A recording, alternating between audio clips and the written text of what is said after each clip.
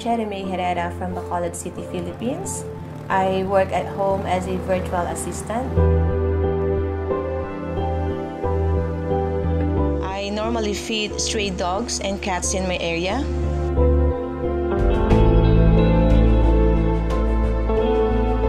Until one day, I can't find the stray dog that I've been feeding outside my house. So I went to City Dog Pound, and there I saw 99 dogs scheduled to be put down. I was so shocked that these 4 babies will die, so I decided to adopt 13 dogs that day. But I cannot sleep thinking the remaining dogs in the pound. I posted in Facebook, and many of animal lovers came to adopt some, but a few days before the deadline, there are still 62 dogs left, and I cannot simply let them die that way. So I went back to the pound to pay the adoption fee and take all the remaining 62 dogs. So I got a total of 75 dogs from that pound. Most of them were adopted and 2 were reunited to their owners. And 7 dogs are still with me because they are not adoptable during that time. Some are sick and aggressive, but now they are totally a different sweet dog. Every time I see stray dogs or cats at the road, I just rescue them right away because I don't want them to suffer and be killed in the pound.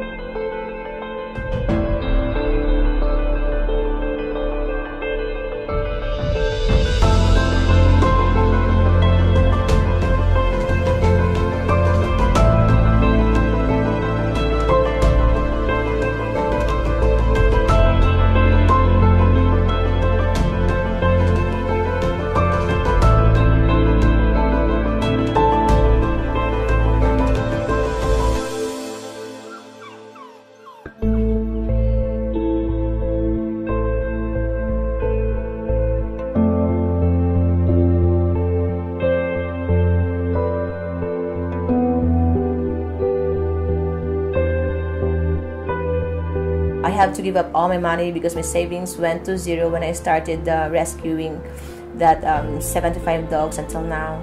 And every time I received my salary, it all went straight to my rescues' food, medicines, and for their other needs.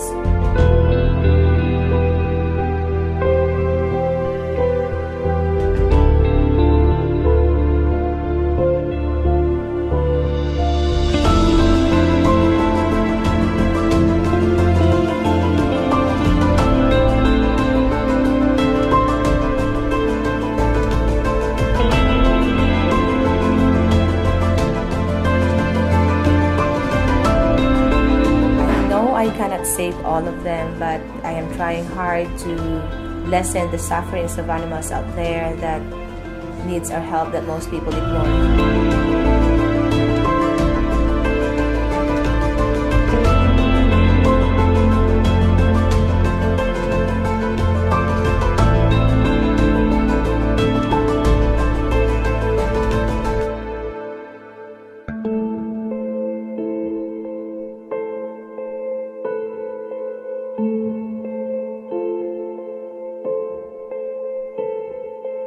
I know exactly how it feels being ignored and abused. At the young age of 9, I have to work as a house helper to have something to eat. And my mother was physically hurting me almost every day. So I grew up alone. I even experienced to be homeless, living on the streets from one area to another, which I feel so helpless at the time. I was just like a stray animal walking with no direction, struggling to survive, but I did not give up. I worked different jobs, even house helper, but those difficulties did not stop me to pursue my dreams in life. After more than 10 years of hard work, I did a lot of self-study and prepared myself to take an exam, and in God's glory, I was able to accelerate from first year high school to first year college. I took hospitality management and during my college, and after that I took some masteral. I truly believe that if you really want to do something good for yourself and for everybody or for animals, you must be brave to face the challenges in life and never give up during the journey. Every time I'm being interviewed by TV or radio station, they always ask me, why are you doing this? Or why are you helping these animals? My answer will always be the same. Homeless people can strive to survive, like they can find a job, help elevate or improve their lives like me, while animals cannot.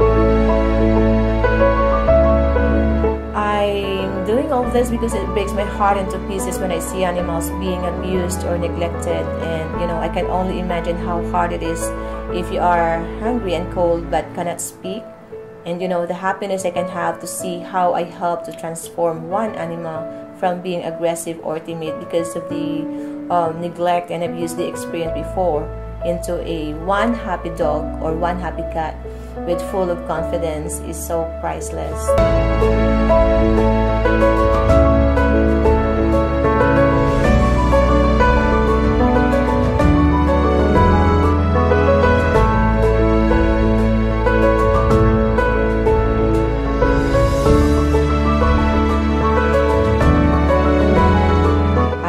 Hope that more people will help the animals in need, because we, human, are not the only creature that needs to survive.